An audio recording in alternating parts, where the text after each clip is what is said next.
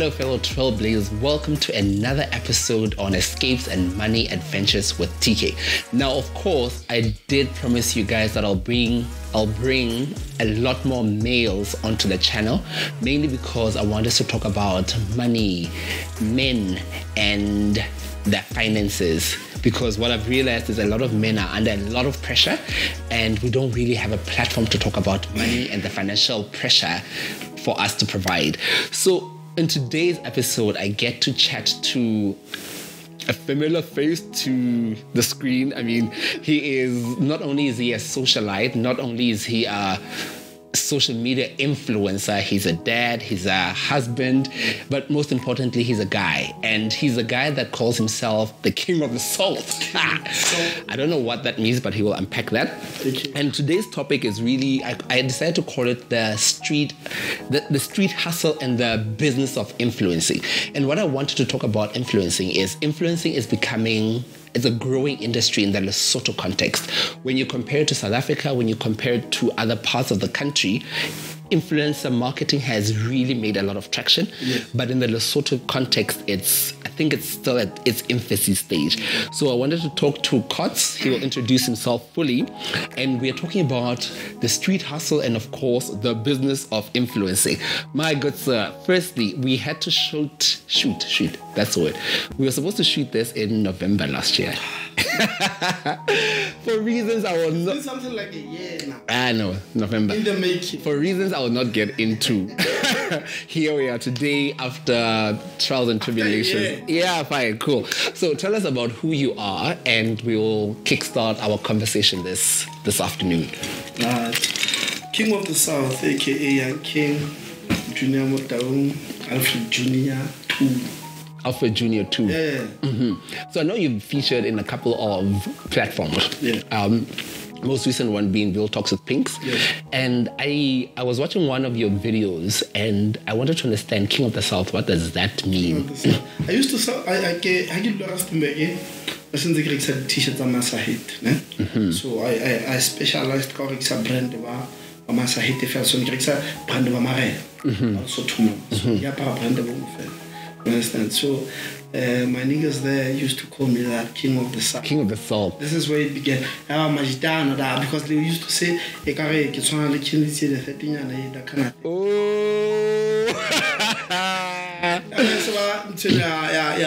of the South, because I was always representing all the time. Yeah. So by you saying this, it means that you've been in the streets for a very long time. For a very long time, ever since. I've been in graduate for 12 years now. I've never been employed. You've never been employed? No. So, before we get into formal employment, because I was about to ask formally employed, because I've never worked anywhere, any kind of job that has something to do with what I did at school. I always work with the projecting and 2 months, 3 months. So I've never really been formally employed. So now that is a very interesting point. Yes. So 2 months here, 3 months there. Let's talk about a year.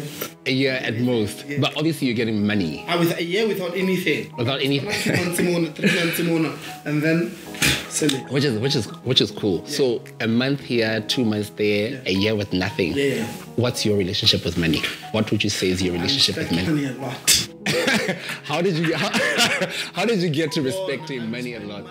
Because for me, it has always been hard to get money. You understand? So learning how to hustle, because but what I think hustling into it doesn't just come. It's like it's because what I'm from an experience, hustle. You need to know what to do, when to do it, and how to do it, how to handle yourself, how to present yourself. You understand?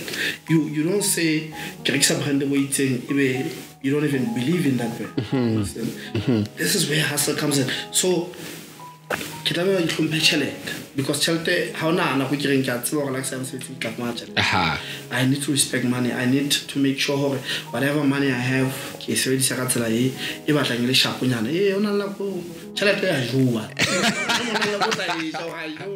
this is my money. You worked hard for this money. You worked hard for this money, yeah. I'm gonna blow it. Yeah. I respect money. Okay, cool. But in you respecting money, I would imagine that somewhere, you've made a mistake or two. What would you say has been your biggest financial mistake? Yo. Friendships and money. That's why we were always told, Tore, you cannot mix friendships and money. But that's what I did. I helped out a guy, a friend of mine. When she was going through something, maybe I helped him out. 32,000. 32,000. 32,000. Context, guys. Context. Okay. Yeah. I'm not getting any checks. I'm not getting any salary. I'm not like I hustle. So this is your 32,000 saved somewhere. Yeah. I want to say for a very long time to get that money. Maybe I help him out. Or patala whoever for whatever transaction there was. Maybe we don't contract. There's no contract. I'll tag. I got you. I got you. And then fast forward. I still haven't got that money back. I regret it. So you can. How many years ago was this? It's been something like 3 years now. So, quick calculation, had he put this money in an interest-bearing account, worst case, COVID and everything else that has happened, let's suppose 7% per annum, his money would have grown quite substantially. So you're stressing me. You have stressing me out. So there's no money, there's no interest. It is a mess. Okay, cool. It's a debt now. Yeah. A bad debt. Yeah. But okay, so what are the emotions whenever you speak about this? Have you forgiven yourself? Have you moved past it? Yeah, like it had to come to that point where I would have to forgive myself before I can forgive this person, because I blamed myself for I believed in him so much. The fact that I believed in the relationship so much. At the end of the day, it's gone. Quick question. What was, there was this transaction between you as friends. Yeah. What was the 32,000 supposed meant to be? For a car. For a car. So you're buying a car? It was a car. Yes, I was buying it. So you're buying a car from this friend, or he was facilitating? Yeah. You didn't get the car. Do you have the car? No. So you don't have the car, you don't have 32,000, you don't have the interest on it. Yo! Nothing. Yo! I'm telling you now, like it's been a journey. This is it. It's let bygones be bygones. Yeah, this is it. Sure. Wow. 32,000 Rand, I would have, I don't know, no comment. So now we're talking about brand influencing. Yes. So 12 years unemployed, you're hustling, you are selling t-shirts. How did you get into influencing? Firstly, what would you say is influencing, and how did you get into influencing? Not under the influencing by default. Because we grew up in different times. Almost now the influencer have. So I cannot really say I wanted to be an influencer because I didn't even know what social media influencing is. I didn't know what brand influencing was. So what happened was I just gained fellowship on Facebook because I gained fellowship at Facebook because of everything I was putting out there, the content, the videos and everything. So even when I first learned about this thing influencing, you know what? Maybe I can do this thing. With the type of fellowship that I have, I can do this thing. But as time goes, this is not just something it's a business. It's a business, and yes. I need to start treating it like a business. I need to start treating it like a way to get income. And so it means you start doing things differently. You start reading now. How do I do this? How can I do this better? The social media influencer at the shop again. So social media influencing basically, we influence them to go change a mindset. True. About the way about Antogati. Get them shala. But they had this perception so you change that narrative and that perception. Fresh and you still behave. o be tshware sharp o be motho a sharp o ska ba motho a etsang ntse swag e bontse to batho ba malu. Aha. So Okay. you want to change that narrative. Okay. Show them that this is the beer that I can drink and I can still be myself and it's a lot of things with the brand. So now that's very interesting because now you are changing perceptions and now you're also starting to treat it like a business. So now how do you choose which brands you want to work with? The biggest thing for me is the brand loyalty. Aha, okay. I don't want to work with somebody or work with a certain company or a certain brand. I don't believe in it. I don't really believe in it because it's gonna be work for me, and if it's work for me, it's not going to be authentic. Yeah.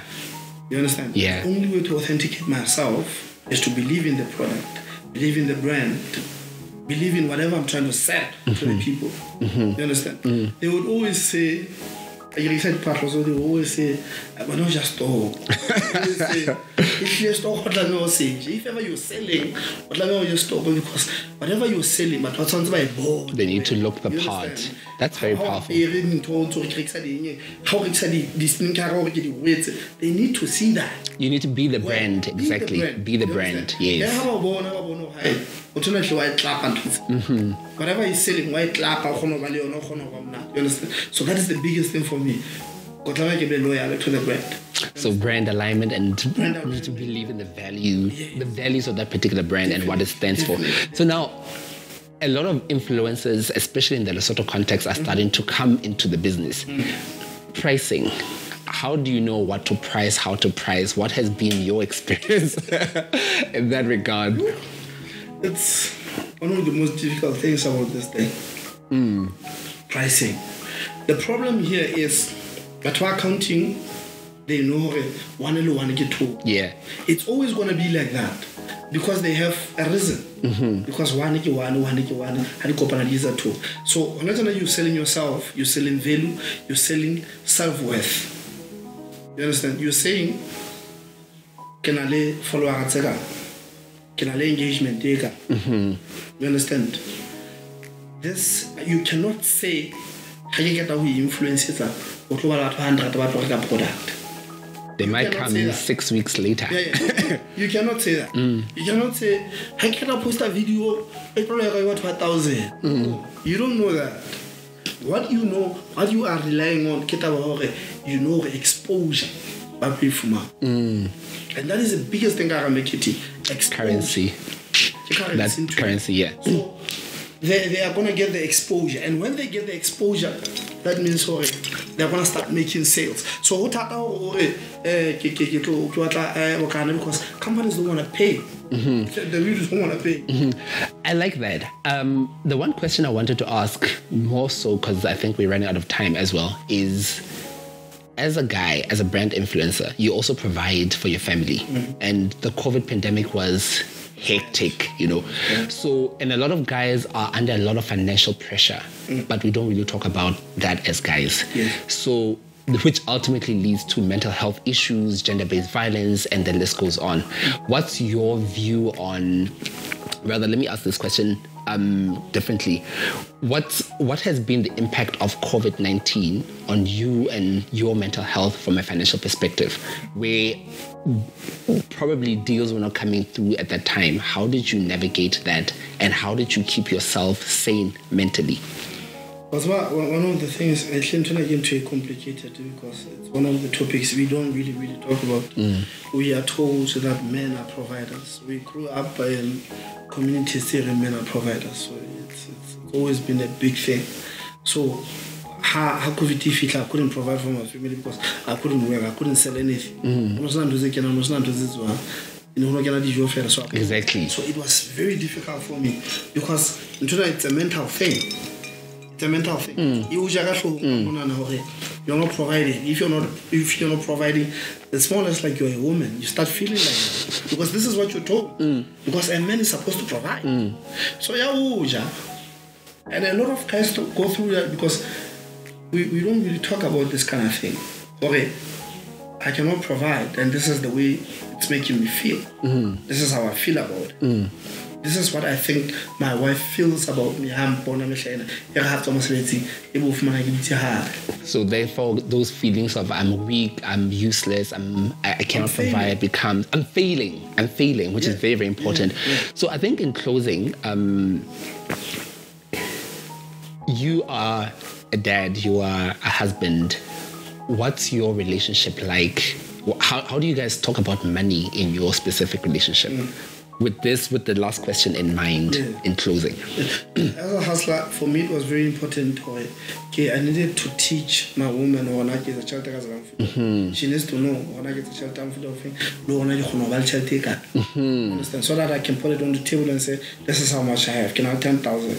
This is how much I made in the last month. Can I 1,000? It differs because month to month I try. Exactly. So we had to come down to it. She needs to know and minimum maximum so re divide the costs tsa rona mang o kgona tshwara tšhelete ka mang kgona tshwara tšhelete ka o tla etsa 1 2 3 4 5 I will do 1 2 3 4 5 you tla patala rent o tla etsa re grocery and then I'll pay the rest for the insurance ka tla etsa ntho tsa bana ka patala transport ka patala DSTV ka patala because o kgona ba le tšhelete most of the time during the month and now once a month. No one month end. What 1 2 3 4 5 and then I will do the rest of the things. In one sentence, because we are definitely out of time and the team is gonna kill me. What do you say to men specifically who are watching this, who are thinking I'm under pressure, I am not providing, I feel like I'm failing? What do you say to them in one sentence?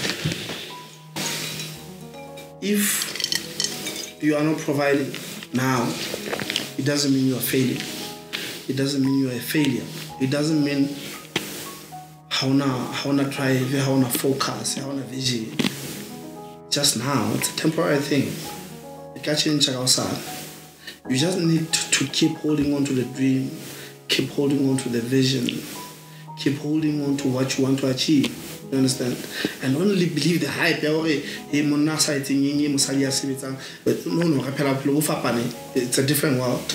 But our mothers were not working. It was a different thing. We are in a different world. You are still a man. And you don't have to fight for the virtue of being a man in your family by being physical with your woman. Because we are saying it because just need to sit down and talk.